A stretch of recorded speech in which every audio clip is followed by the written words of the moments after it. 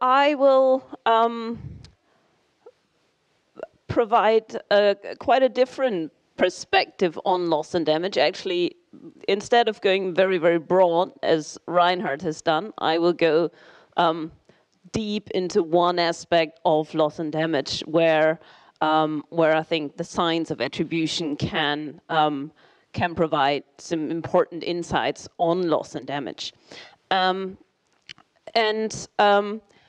So whenever extreme events happen nowadays, people immediately ask the question, what's the role of climate change? And actually, usually they don't wait for an answer, but they give the answer for themselves. And sorry, Koko, but so she's gone, that's good. Because people always assume, so the drought in Germany last year is a good example that people see, oh, this is a drought, there is low water in the Rhine, so this must be climate change.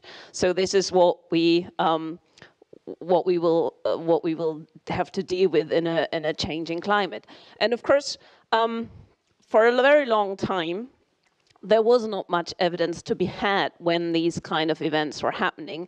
But what scientists were saying was, well, this is sort of the kind of event that you would expect to see more of or not in a changing climate, but we can't attribute individual extreme events to climate change.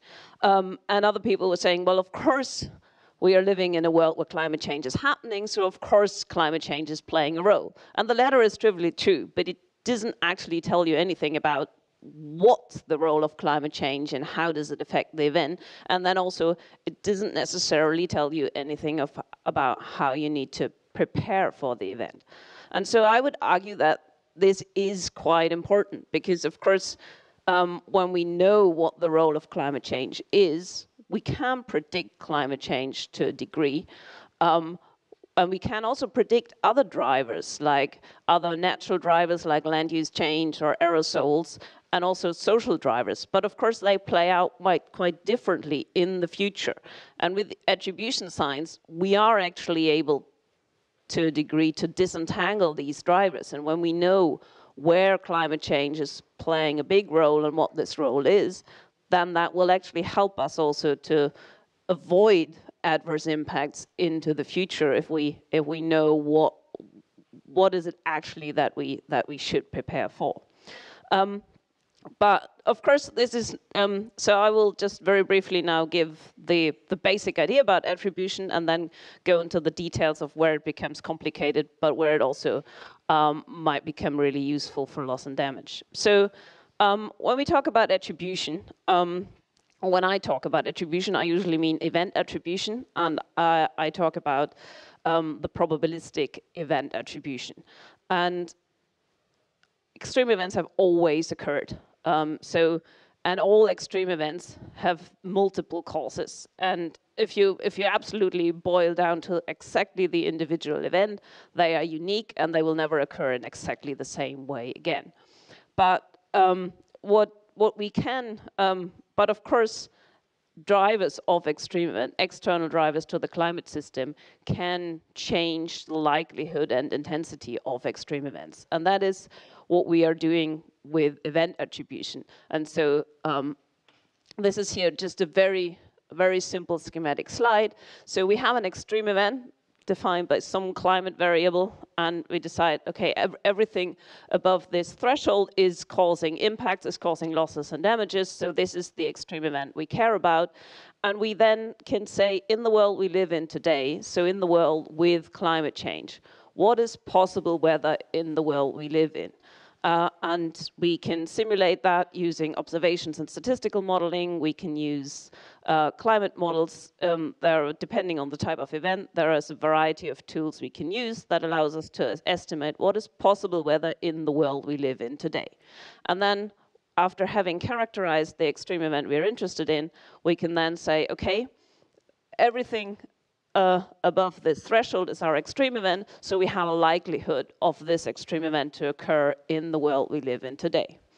And it's a bit, and the reason why there are the dice is that it's like rolling the dice. So if you roll the dice just often enough, you can estimate the likelihood of rolling any type of number just from looking at the ice on the dot without actually knowing whether or not it's a normal dice or a loaded dice.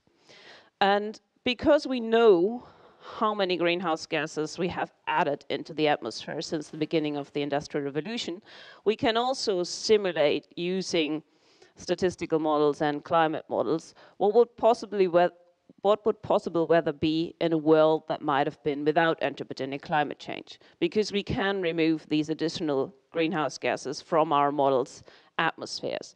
And then in these totally exaggerated schematic, you might then get a very different distribution of possible weather in the world that might have been without climate change.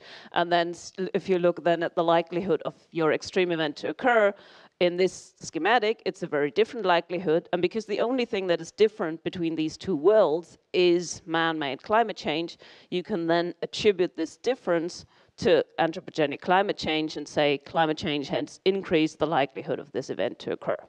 So that's the basic idea, which is very straightforward. When you actually do it in the real world, it usually looks more something like this.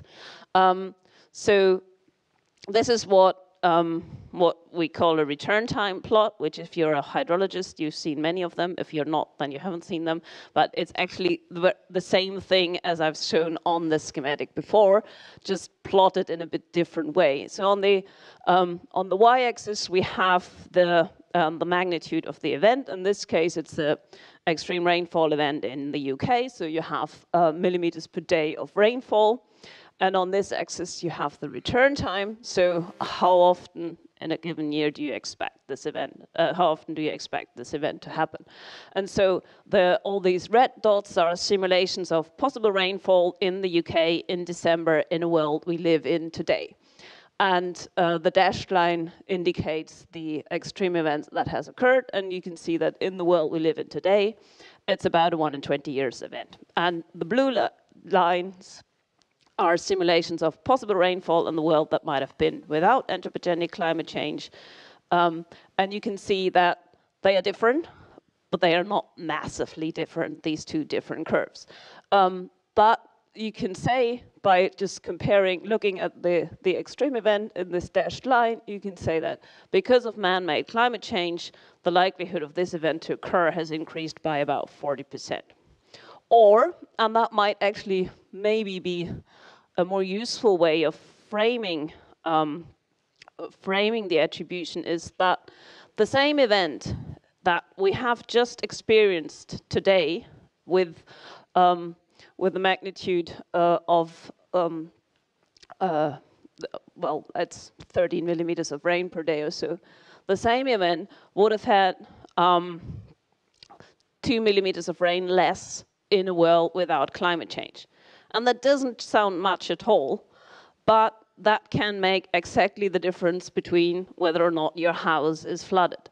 So it of course crucially depends on your vulnerability, whether these 2 millimeters make a difference or not. But if you're living in the floodplain, 2 millimeters of rain a day, more or less, might be the difference between you get insurance for your house or not in the expectations of the rainfall. So I think it's important to try and not say, oh, this is such a small difference, it doesn't actually matter, but it really crucially depends on who you are, what your vulnerability are, where the thresholds are that matter. And of course, we usually do event attribution once something has happened, because usually people are becoming aware of their vulnerability when something has happened. But of course, it could be that the thresholds that are actually relevant are not necessarily the thresholds that we have observed in the event, but they could be much lower than that, or also maybe a little bit higher. So, so this is the basic idea behind event attribution, and variations of that is what will usually come out of an event attribution study. And Emily has shown this plot before. So this is from Carbon Brief, just a collection of all the event attribution studies that have been done in the last, well, since the science was invented, which is about 190 studies. And when you look at this plot, you see a lot of red, which indicates all these studies where climate change increased the likelihood or intensity of the event. The blue ones are where climate change did not play a big role, and the gray ones are where climate change, well, we don't know. And I think that's very important because a priori, there are 4 possible outcomes of an event attribution study. It could make the event more likely, it could make the event less likely, it could be that the likelihood does not change because of man-made climate change, or it can be that we don't know because we don't have the tools and understanding to actually answer the question for this event. And when you look at this, you might get the impression that climate change is a massive game changer in all our extreme events. But of course, this is absolutely, totally not representative, because these studies are done by the scientists who do event attribution, and that's not that many people in the world, and they live in Europe, they live in Berkeley, they live in Australia, and then there are 1 or 2 individuals that live somewhere else, but everyone else lives in these places, and so they attribute events that are happening in their backyard. And also, there are usually events that make the headlines are events like big heat waves in Europe or hurricanes in the US or so. It's not necessarily events that are happening in other parts of the world and that are maybe also where it's less, where the connection to climate change is less straightforward and also much more complicated to model. So these are also not only is there a selection bias by where people live, but also by what can we model with our climate models quite easily, and heat waves and large-scale rainfall events are the ones that are most easy to simulate in a climate model. And of course, it's also what just gets the attention. And so if there are heat waves in Europe, people talk about it all the time, although it might not be the most dramatic event or the most dramatic impact of climate change, but it's just something that gets a lot of attention. And so, of course, scientists are also joining in that conversation and providing evidence. So I think it is very important when we think about loss and damage that we are trying to be aware that there is a massive bias in what we know, and that we don't use that bias then to design all our mechanisms around loss and damage based on that. So this is sort of the large-scale idea behind event attribution and the studies that have been done. And you can also see from the different symbols the kind of different types of events that have been attributed. But of course, all of these studies, or most of these studies, have been done on meteorological events. So heat waves, rainfall events, and so on. And I now would like to go through some of the key questions that I think we need to ask as a community, and in particular not as a sort of climate science, physical climate science community, but as a larger community in loss and damage, because we need to work together to answer these questions. But I think these are the key questions that we need to address to make attribution relevant for loss and damage. But I think also they are the key questions that we need to ask to do what Koko has asked us to do, to be specific, to not just point conceptual, big picture policy kind of questions, but to actually try and identify what does loss and damage mean on the very local scale, where people are experiencing loss and damage, and also where we need to do something about it. So I think these are, coming from an attribution point of view, these are some of the key questions that we need to address. And the first question is, what losses and damages do actually occur? And so this is a map from the EMDAT, so the disaster database that is put together by the University of Lund in Belgium, where all the natural disasters are captured. So disasters resulting from extreme weather events. There are also disasters from earthquakes and so on, but I've discarded them. And this is looking at, these are the heat waves that have happened since 1985 to 2015. So it's a bit old, this slide, 2015, but actually the picture hasn't changed really in the last few years. And you can see there are, in Europe, there are huge numbers of heat waves where lots of death and people affected were recorded in this database. But when you look at Africa, in most countries, there is not a single heat wave in Africa. And well, when you look at observational data, then that's not really true. There are heat waves happening in Africa, but because the impacts of heat waves are usually not immediately.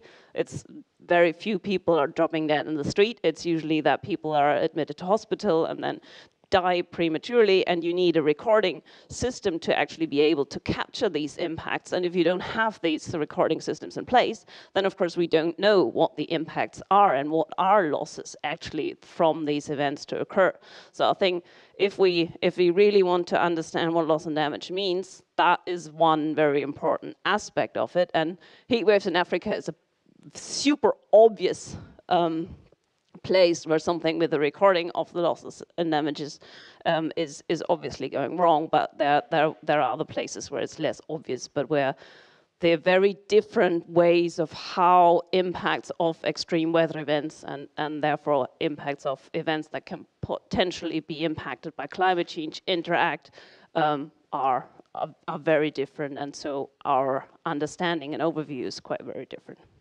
Then the next question is, well, what actually is then, if we, assuming we know that something has happened, that people have died, that people have been affected, that houses have been flooded and so on, what is actually the meteorological event that has led to that? And usually what when we learn about extreme events, we learn it through something like this, through headlines in the newspaper. And this could be that it's wildfires that are seen as the major impacts of a heat wave.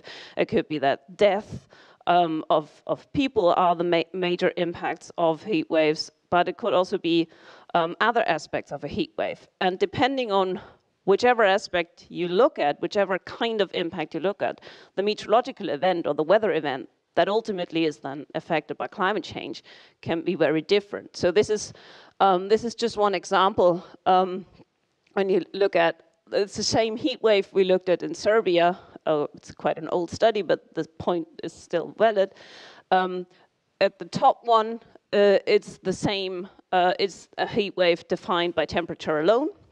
So which might be relevant if you think about agricultural impacts or so on. And you can see that in this one, you actually, I somehow lost the numbers. This is the 100-year event, this is the 10-year event. So when you look at the plot, you can see that what used to be a 1 in a 100-year event is now a 1 in 10-year event in the world with climate change.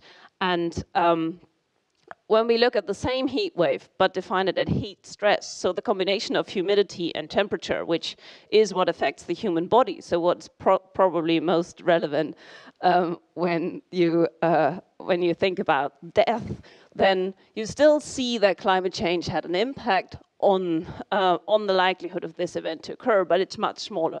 So there is about a doubling in the likelihood of this event to occur. And both ways of looking at heat wave are perfectly valid from a scientific point of view. But of course, what matters and what leads to the losses you care about is very different. And then the next question is, when we are thinking about, and one reason why there is such a bias on attribution studies in Europe and Australia and the US is that that's part of the world that are relatively well observed. But when we do not have observations of weather, then it's very hard to find out what actually is the meteorological event that has happened and that has led to flooding or loss of life. But it's also very difficult to know, well, what we see in our climate models, is that actually reliable? Is that actually, does that have anything to do with the real world? So this is an extreme example, and where we have tried to answer the question, what's the role of climate change in the frequent droughts we have seen in East Africa? And we looked at very different ways of how you can look at a drought, just the lack of rainfall, but also the soil moisture, a combination of temperature and evaporation, and so on. And you can define it in very different ways. And this is using all the models we could get hold of. And you can see, and at the top, all the observations we can get hold of. And this dashed line is that climate change basically is no change. And everything to the right is climate change is making them worse. And everyone to the left is climate change making them less likely. And no matter, depending on how you define it, and depending on which models you use, and depending on which observational data sets you use, you get very different answers.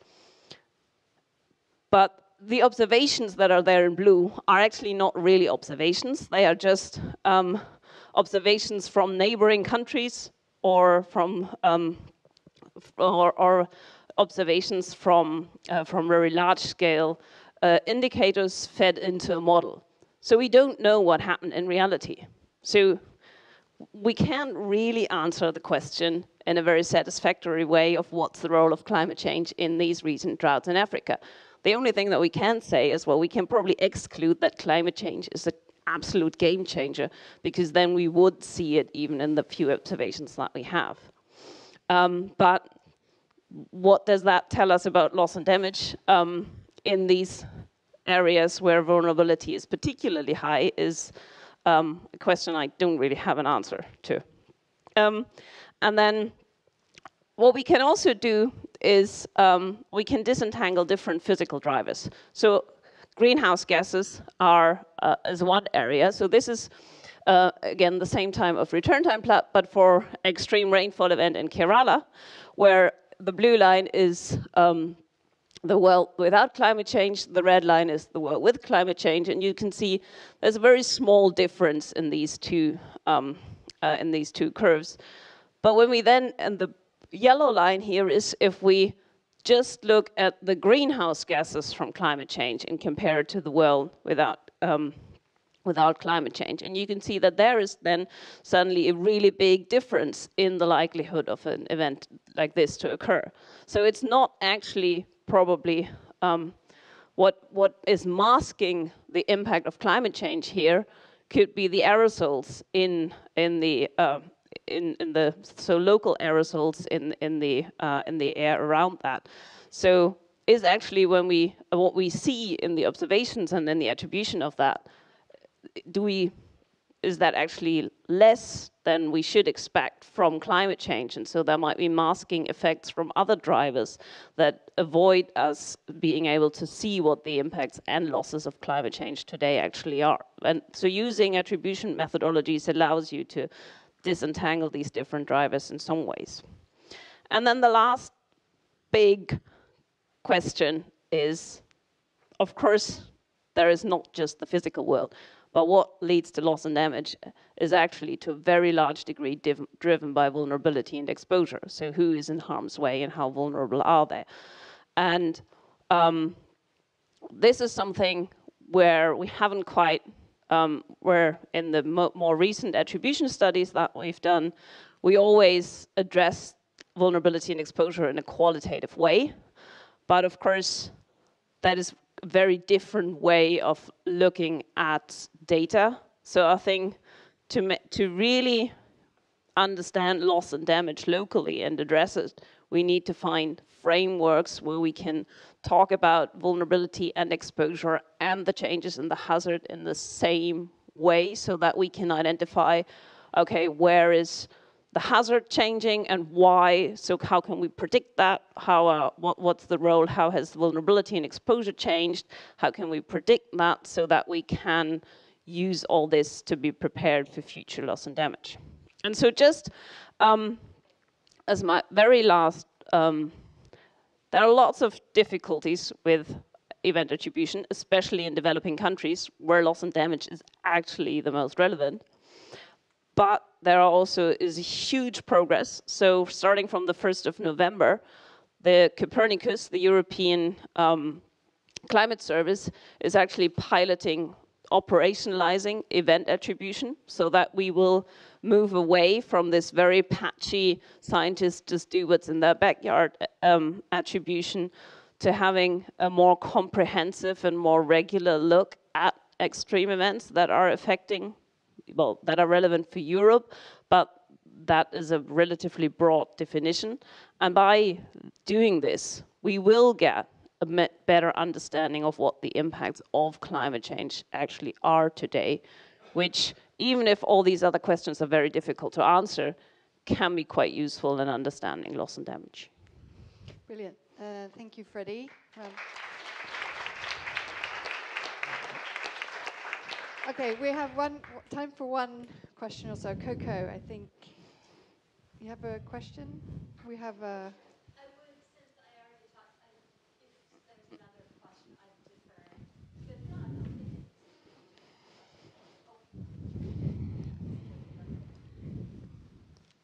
I'll take it. Thanks so much. First of all, thanks, Reinhard and Freddie. Really great presentations. Freddie, a quick question to you. Towards the beginning of your presentation, you mentioned there was a comment about relevant thresholds. Some thresholds are actually lower and some are a little bit higher. So I'm wondering, what insights could you share about what's the relevant threshold? Where are they? And partly that's against the background of these IPCC special reports as well as assessment reports have a framework, reasons for concern. And some of you may know these burning embers. And the burning embers on the y-axis usually have something like temperature, and the variables that you're looking for here are additional than just temperature change, right? So that's really interesting. And then you'll have different reasons for concern. The new special reports are looking beyond the traditional reasons for concern. So for example, singular large disruptive events is a traditional reason for concern. A new reason for concern includes food security. So they're getting more specific in a way. So I'm just wondering, with that background of this reasons for concern, what does your research tell us about where these thresholds are, where risk might change from moderate to more significant, or from, you know, important or high risk to very high risk? Does that make sense? It does make sense, but I think it's a very difficult question to answer because, of course, it's very.